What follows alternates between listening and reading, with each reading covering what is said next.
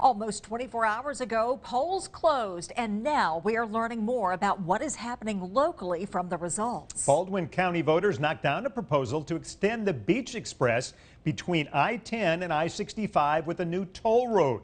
The coalition supporting the move thinks this all came down to people not understanding the measure well enough.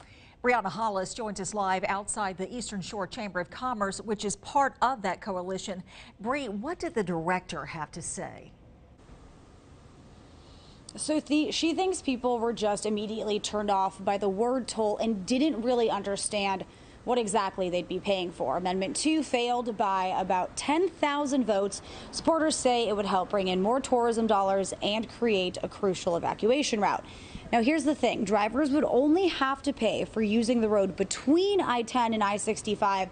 So if you got off I-10 at the Beach Express, you wouldn't have to pay unless, of course, you wanted to use the bridge at the wharf. It's not a road that anybody had to take, and it would primarily been covered by tourists that come into our area. Cities and chambers on the Eastern Shore as well as in Central and South Baldwin backed the move, but still this is now the second time this idea has failed at the ballot box.